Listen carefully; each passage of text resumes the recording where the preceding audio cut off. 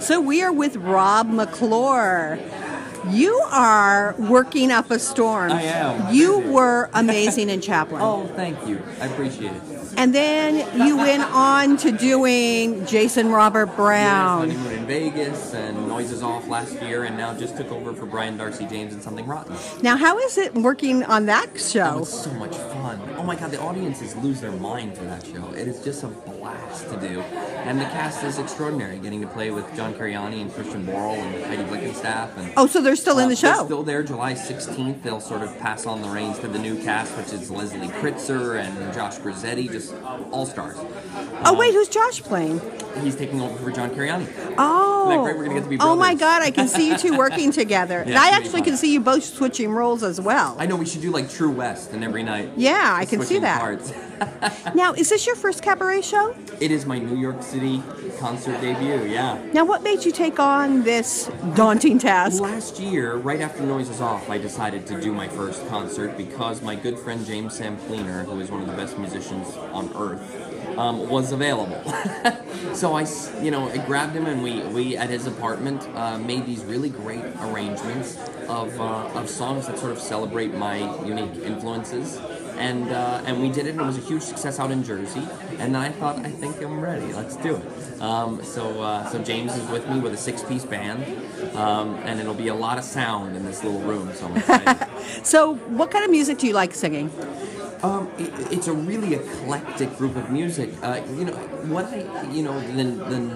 niche I sort of ended up filling in this business is a unique one.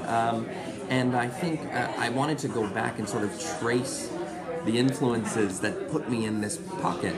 And what I found is everything from Sesame Street to Sweeney Todd. So it's an eclectic group, but the thing that the thread that ties it all together is me. So it'll be a fun night to share that path. If you had to choose a song that describes who you are, what song would that be?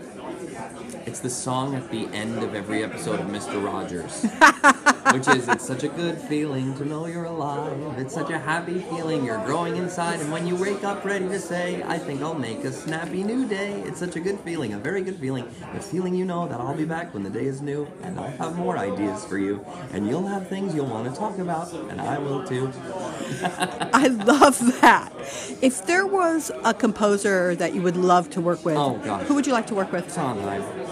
I mean, the only reason I jumped to say, I would have said, Jason Robert Brown, but I got the privilege of working with Jason. Yeah, you've done that. So Stephen Sondheim, I just think his music, more than anything, is thoughtful. That there is not a black dot on the page that isn't telling story. Absolutely. When are you performing at 54? It's July 1st and 2nd, Friday, Saturday night at 7 o'clock. And what would you like audiences to take away from your show? I think sometimes I get teased for my endless optimism.